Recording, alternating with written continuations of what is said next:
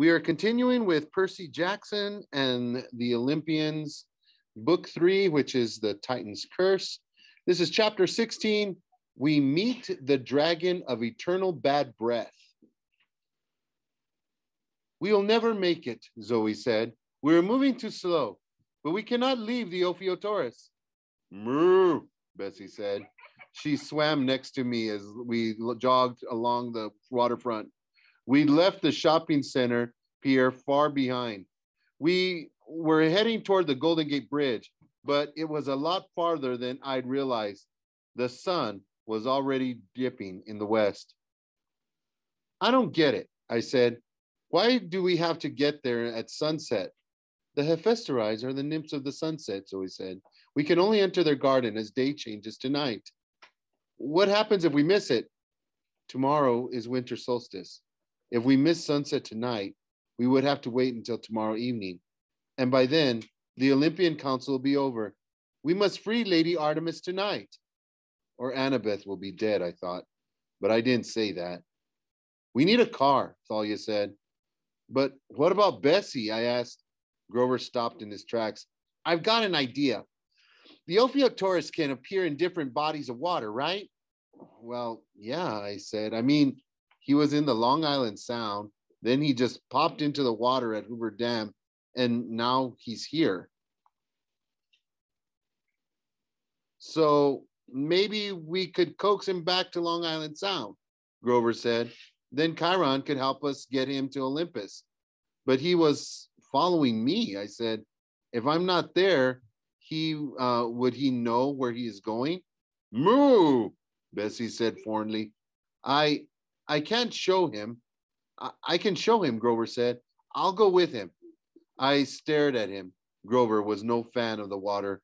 He'd almost drowned last summer in the Sea of Monsters, and he couldn't swim very well with his goat hooves. I'm the only one who can talk to him, Grover said. It makes sense. He bent down and said something in Bessie's ear.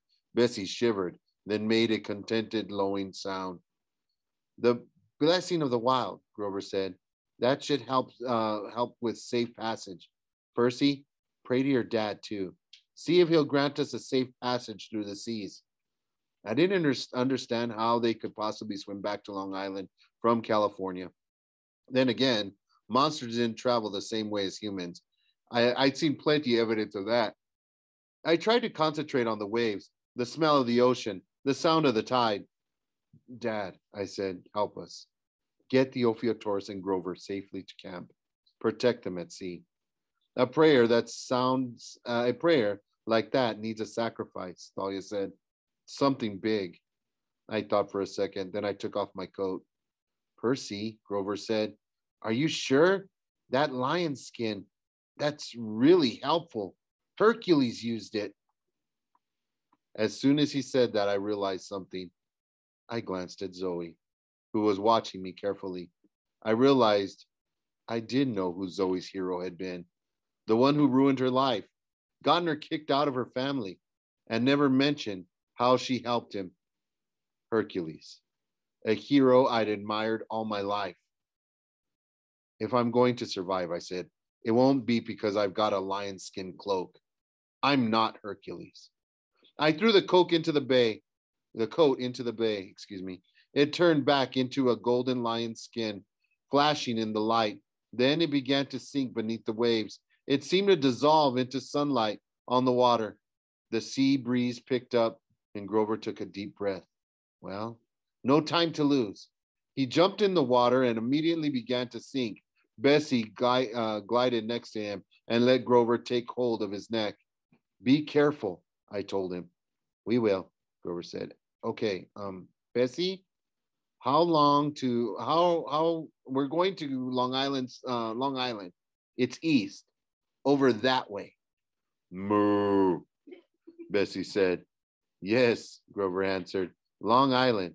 It's this island, and it's long, and let's just start. Moo. Bessie lurched forward. He started to submerge, and Grover said, I can't breathe underwater. I just thought I'd mention that. Bloop, and under they went. and I hope my father's protection would extend to little things like breathing. Well, that's one problem addressed, Zoe said.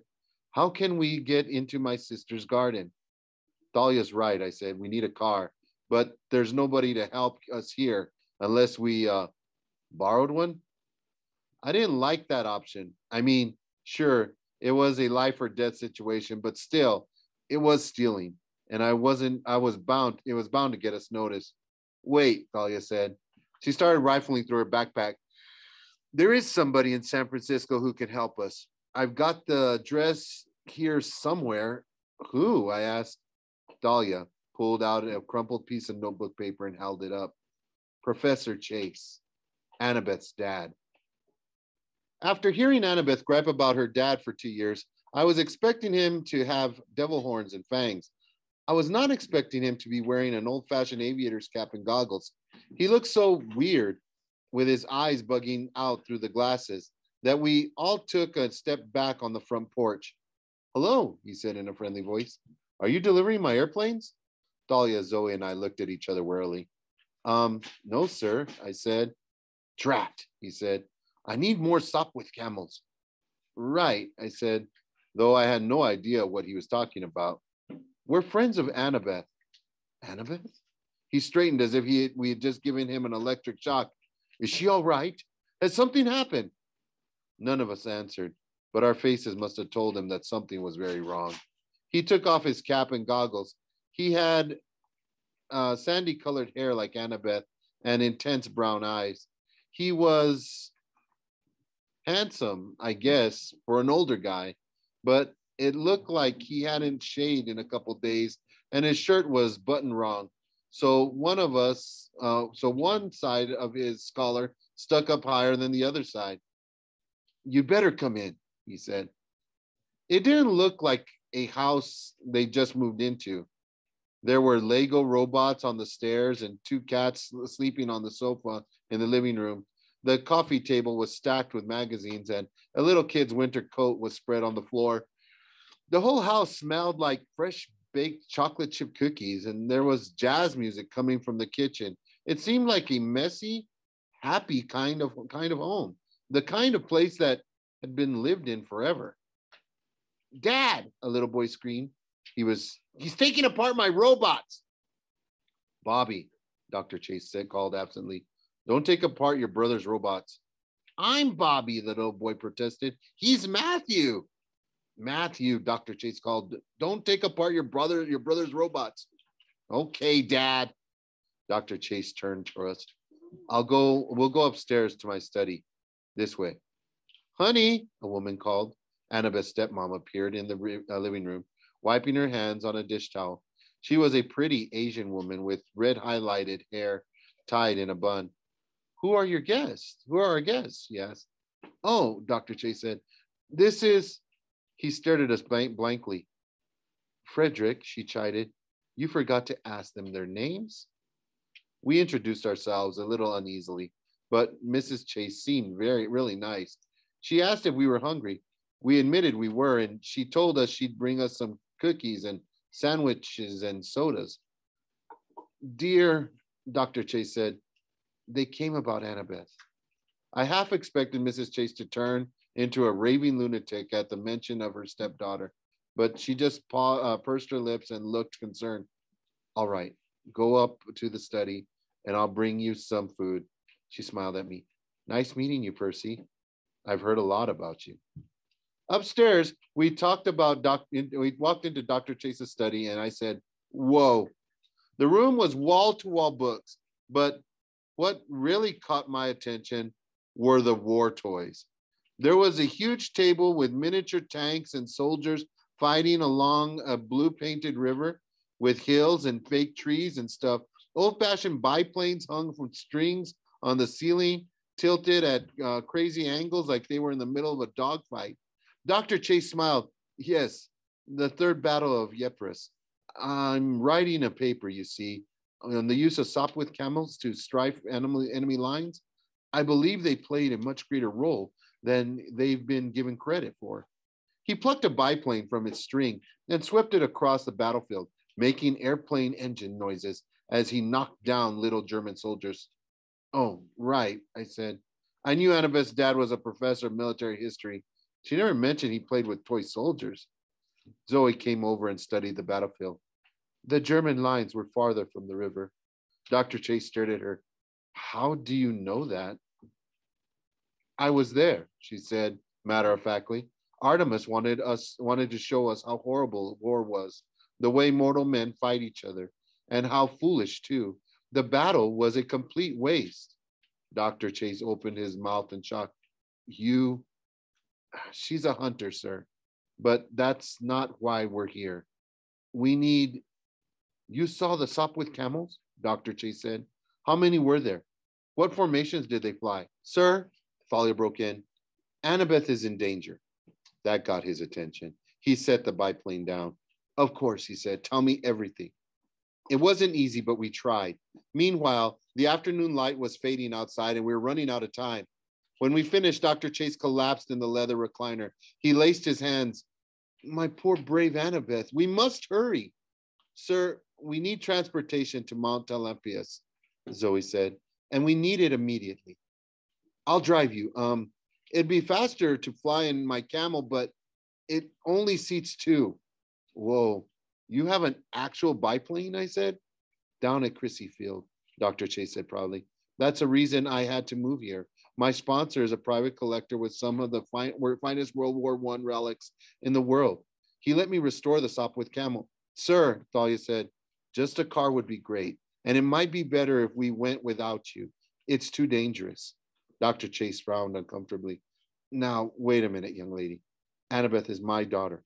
Dangerous or not, I can't just... Snacks, Mrs. Chase announced. She pushed through the door with a full tray of peanut butter and jelly sandwiches, Cokes, and cookies, fresh out of the oven. The chocolate chips still gooey. Thalia and I inhaled a few cookies while Zoe said, I can drive, sir. I am not as young as I look. I promise not to destroy your car. Mrs. Chase knit her eyebrows. What is this about? Annabeth is in danger, Dr. Chase said. On Mount Tam. I would drive them, but apparently it's no place for mortals. It sounded like it was really hard for him to get past that last part out. To get that last part out. I waited for Mrs. Chase to say no. I mean, what mortal parent would allow 3 underage teenagers to borrow their car? To my surprise, Mrs. Chase nodded. Then they better get going. Right. Dr. Chase jumped up and started patting his pockets. My keys. His wife sighed. Frederick, honestly, you lose your head if they weren't wrapped inside your aviator hat. The keys are hanging on the peg by the front door. Right, Dr. Chase said. Zoe grabbed a sandwich. Thank you both. We should go now. We hustled out the door and down the stairs. The Chase is right behind us. Percy, Mrs. Chase called as I was leaving. Tell Annabeth. Tell her she still has a home to come here. She still has a home here, will you? Remind her of that. I took one last look at the messy living room. Annabeth's half-brothers spilling Legos and arguing. The smell of cookies filling the air. Not a bad place, I thought. I'll tell her, I promised. We ran out of the yellow VW convertible, parked on the driveway. The sun was going down. I figured we had less than an hour to save Annabeth. Can't this thing go any faster? Thalia demanded. Zoe glared at her. I cannot control traffic. You both sound like my mother, I said. Shut up, they said in unison. Zoe waved in and out of traffic on the Golden Gate Bridge. The sun was sinking on the horizon. We finally got into Marin County and exited the highway. The roads were insanely narrow, winding through forests and up the sides of hills and around the edges in steep ravines. Zoe didn't slow down at all. Why does everything smell like cough drops? I asked. Eucalyptus. Zoe pointed to the huge trees all around us. The stuff koala bears eat? And monsters, she said. They love chewing the leaves, especially dragons. Dragons chew eucalyptus leaves? Believe me, Zoe said. If you had dragon breath, you would chew eucalyptus too. I didn't question her, but I did keep my eyes peeled more closely as we drove. Ahead of us loomed Mount Talampias, I guess in terms of mountains, it was a small one, but it looked pretty huge as we were driving toward it. So, the mountain of despair? I asked. Yes, Zoe said tightly. Why do they call it that? She was silent for almost a mile before answering. After the war, between the Titans and the gods, many of the Titans were punished and imprisoned. Kronos was sliced to pieces and thrown into Tartarus.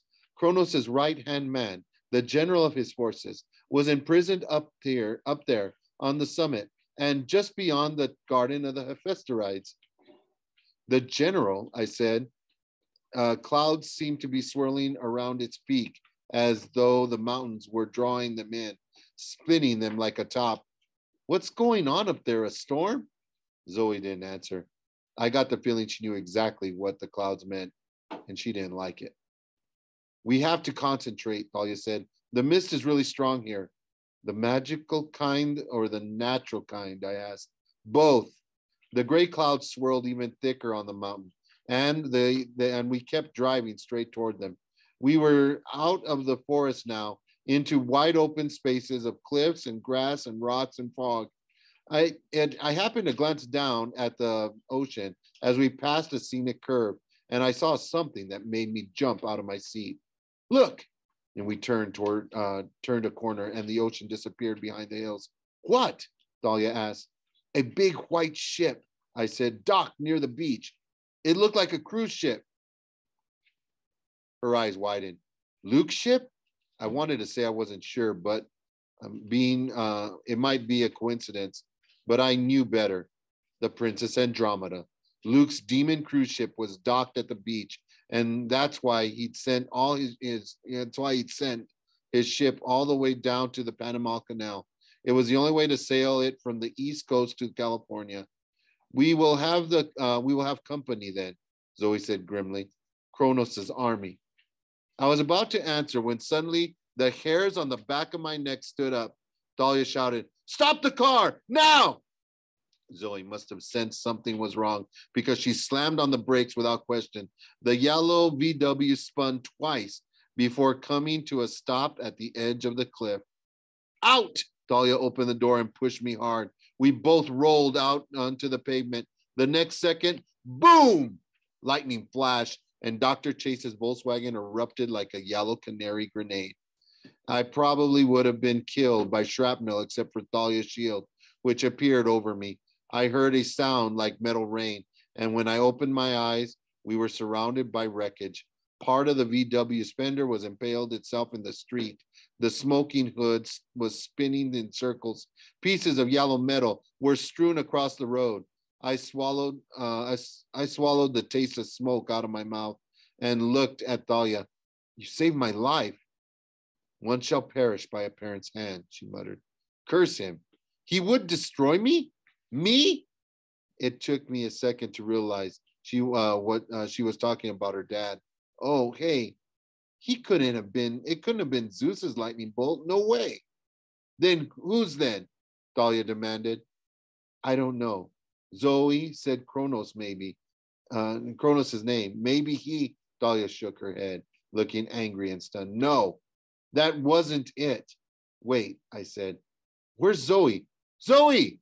We both got up and ran around the blasted VW. Nothing inside, nothing in either direction of the road. I looked down the cliff. No sign of her. Zoe! I shouted. Then she was standing right next to me, pulling me by my arm. Silence, fool! Would you wait? Do you want to wake Landon? Where? You mean we're here? Very close, she said. Follow me. Sheets of fog were drifting right across the road. Zoe stepped into one of them, and when the fog passed, she was no longer there. Thalia and I looked at each other. Concentrate on Zoe, Thalia advised. We're following her. Go straight into the fog. Keep that in mind. Wait, Thalia, about what happened back on the pier. I mean, with the Manticore and the sacrifice. I don't want to talk about it. You wouldn't actually have, she hesitated. I was just shocked, that's all. Zeus didn't send the lightning bolt to the car. It was Kronos. He's trying to manipulate you, make you angry at your dad. She took a deep breath. Percy, you know, I know you're trying to make me feel better. Thanks. But come on, we need to go. She stepped into the fog, into the mist, and I followed.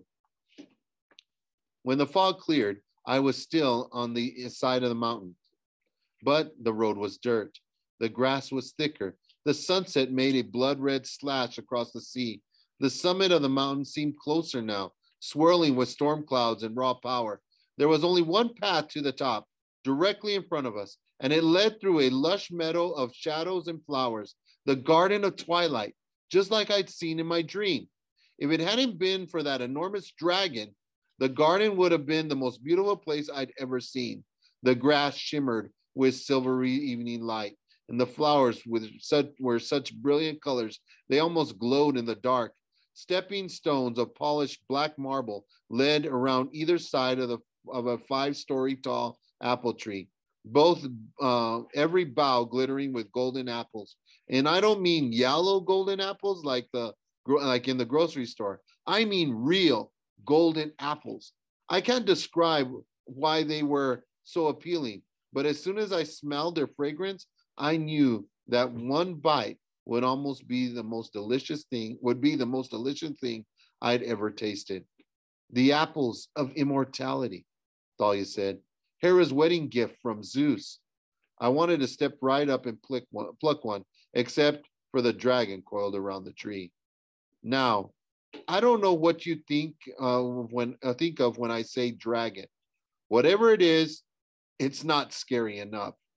The serpent's body was as thick as a booster rocket, glinting with coppery scales. He had more heads than I could count, as if 100 deadly pythons had been fused together. Like he appeared to be asleep.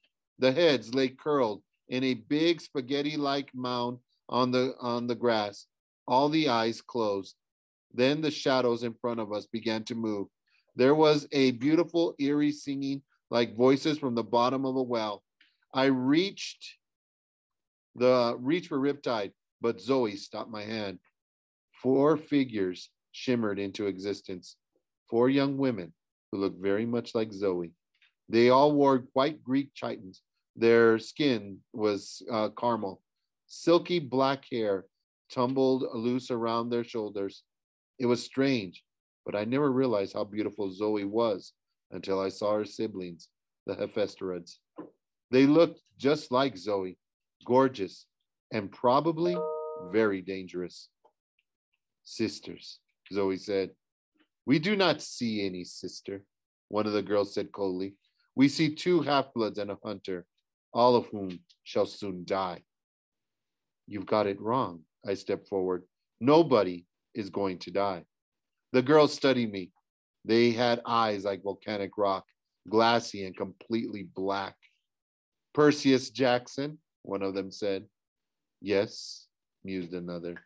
I do not see why he is a threat. Who said I was a threat? The first Hephaestorid glanced behind her toward the top of the mountain. They fear thee. They are unhappy that this one has not yet killed thee. She pointed to Thalia. Tempting sometimes, Thalia admitted, but no, thanks. He's my friend. There are no friends here, daughter of Zeus, the girl said. Only enemies. Go back. Not without Annabeth, Thalia said. And Artemis, Zoe said. We must approach the mountain. You know he will kill thee, the girl said. You are no match for him. Artemis must be freed, Zoe insisted. Let us pass. The girl shook her head. You have no rights here anymore. We have only to raise our voices and Landon will wake. He will not hurt me, Zoe said. No. And what about thy so-called friends? Then Zoe did the last thing I expected. She shouted, Landon, wake! The dragon stared, glittered like a mountain of pennies. The Hephaestorides yelped and scattered. The lead girl said to Zoe, You are mad. You never had any courage, sister, Zoe said. That is thy problem. The dragon landed, was writhing now, 100 heads whipping around, tongues flickering and tasting the air. Zoe took a step forward, her arms raised. Zoe, don't, Thalia said. You're not a Hephaestus anymore. He'll kill you. Landon is trained to protect the tree, Zoe said. Skirt around the edges of the garden. Go up the mountain. As long as I am a bigger threat, he should ignore thee. Should, I said. Not exactly reassuring. It's the only way, she said. Even the three of us together cannot fight him. Landon opened his mouth. The sound of 100 heads hissing at once sent a shiver down my back, and that was before he was breathing. His breath hit me. The smell was like acid. It made my eyes burn, my skin crawl, and my hair stand on end. I remembered the time a rat had died inside our apartment wall in New York in the middle of the summer. This stench was like that, except 100 times stronger and mixed with the smell of chewed eucalyptus. I promised myself right then, that I would never ask a school nurse for another cough drop. I wanted to draw my sword, but then I remembered my dream of Zoe and Hercules and how Hercules had failed in a head-on assault. I decided to trust Zoe's judgment. Thalia went left. I went right. Zoe walked straight toward the monster. It's me, my little dragon, Zoe said. Zoe has come back. Landon shifted forward, then back. Some of the mouths closed. Some kept hissing. Dragon confusion.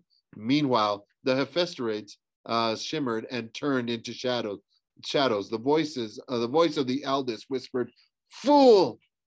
I used to feed thee by hand," Zoe continued, speaking in a soothing voice as she stepped toward the golden tree. Do you still like lamb's meat? The dragon's eyes glinted. Thalia and I were about halfway around the garden. Ahead, I could see a single rocky trail leading up the black peak of the mountain. The storm swirled above it, spinning on the summit like it was the axis for the whole world. We'd almost made it out of the meadow when something went wrong. I felt the dragon's mood shift. Maybe Zoe got too close. Maybe the dragon realized he was hungry. Whatever the reason, he lunged at Zoe. 2,000 years of training kept her alive. She dodged one set of slashing fangs, tumbled under another, weaving through the dragon's heads as she ran in our direction, gagging from the monster's horrible breath. I drew Riptide to help. No, Zoe panted, run! The dragon snapped at her side, and Zoe cried out. Thalia uncovered Aegis, and the dragon hissed. In his moment of indecision, Zoe sprinted past us up the mountain, and we followed. The dragon did not try to pursue. He hissed and stomped the ground, but I guess he was well trained to guard that tree. He wasn't going to be lured off, even by the tasty prospect of eating some heroes. We ran up the mountain as the Hephaestus resumed their song in the shadows behind us. The music didn't sound so beautiful to me now, more like the sound track for a funeral. At the top of the mountain were ruins, blocks of black granite and marble as big as houses, broken columns, statues of bronze that looked as though they'd been half melted. The ruins of Mount Orthius, Thalia whispered in awe. Yes, Zoe said. It was not here before. This is bad. What is Mount Orthios? I asked, feeling like a fool as usual. The mountain fortress of the Titans, Zoe said. In the first war, Mount Olympus and Orthius were the two rival capitals of the world. Orthius was, she winced at her sight. You're hurt, I said. Let me see. No, it is nothing. I was saying, in the first war, Orthius was blasted to pieces. But how is it here? Thalia looked around cautiously as we picked our way through the rubble, past blocks of marble and broken archways. It moves in the same way that Olympus moves. It always exists in the edges of civilization. But the fact that it is here on this mountain is not good. Why? This is Atlas's mountain, Zoe said. Where he holds, she froze. Her voice was ragged with despair. Where he used to hold up the sky. We had reached the summit. A few yards ahead of us, gray clouds swirled in a heavy vortex, making a funnel cloud that almost touched the mountaintop. Instead rested on the shoulders of a 12-year-old girl with auburn hair and a tattered silvery dress. Artemis, her legs bound to the rock with celestial bronze chains. This is what I had seen in my dream. It hadn't been a cavern roof that Artemis was forced to hold up. It was the roof of the world. Milady, Zoe rushed forward, but Artemis said, "Stop! It is a trap! You must leave now!" Her voice was strained. She was drenched in sweat. I had never seen a goddess in pain before, but the weight of the sky was clearly too much for Artemis. Zoe was crying. She ran forward despite Artemis's protest and tugged at the chains. A booming voice behind us spoke behind us. "Ah, how touching." We turned. The general was standing there in his brown silk suit. At his side were Luke and half a dozen drachmae bearing the golden sarcophagus of Kronos. Annabeth stood at Luke's side. She had her hands cuffed behind her back, a gag in her mouth, and Luke was holding the point of a sword at her throat. Thalia looked around cautiously as we picked our way through the rubble, past blocks of marble and broken archways. It moves in the same way that Olympus moves. It always exists in the edges of civilization, but as the fact that it is here on this mountain is not good. Why? This is Atlas's mountain, Zoe said. Where he holds, she froze. Her voice was ragged with despair. Where he used to hold up the sky. We had reached the summit. A few yards ahead of us, gray clouds swirled in a heavy vortex, making a funnel cloud that almost touched the mountaintop, but instead rested on the shoulders of a 12-year-old girl with auburn hair and a tattered silvery dress.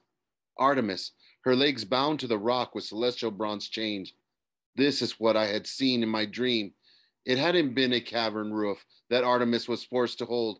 It was the roof of the world. Milady! Zoe rushed forward, but Artemis said, "Stop! It is a trap! You must leave now!" Her voice was strained. She was drenched in sweat. I had never seen a goddess in pain before, but the weight of the sky was clearly too much for Artemis. Zoe was crying. She ran forward despite Artemis' protest and tugged at the chains. A booming voice spoke behind us. "Ah, how touching." We turned. The general was standing there in a brown silk suit. At his side were Luke and half a dozen drachmae bearing the golden sarcophagus of Kronos. Annabeth stood at Luke's side. She had her hands cuffed behind her back, a gag in her mouth, and Luke was holding the point of his sword to her throat. I met her eyes, trying to ask her 1,000 questions. There was just one message she was sending me, though. Run. "Luke," Thalia snarled. "Let her go." Luke's smile was weak and pale. He looked even worse than he had 3 days ago in D.C. "That's the general's decision, Thalia. But it's good to see you again." Thalia spat at him. The general chuckled. "So much for old friends. And you, Zoe, it's been a long time. How is my little traitor? I will enjoy killing you." "Do not respond," Artemis groaned. "Do not challenge him." "Wait a second," I said. "You're Atlas?" The general glanced at me. "So, even the stupidest of heroes can finally figure something out." "Yes, I am Atlas, the general of the Titans and terror of the gods. Congratulations. I will kill you presently, as soon as I deal with this wretched girl." "You're not going to hurt Zoe," I said. "I won't let you." The general sneered. "You have no right to interfere, little hero. This is a family matter." I frowned. "A family matter?" Yes, Zoe said bleakly. Atlas is my father.